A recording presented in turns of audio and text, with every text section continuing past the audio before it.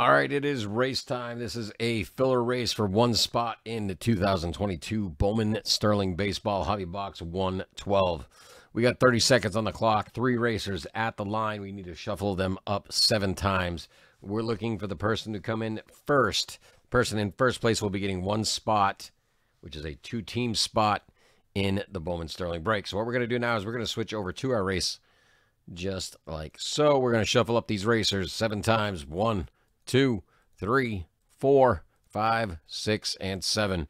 And they're off. Who's it gonna be? We'll find out here in just a few seconds. 1 winner, first place. Getting 1 2-team spot in on Sterling. Excuse me, Bowman Sterling.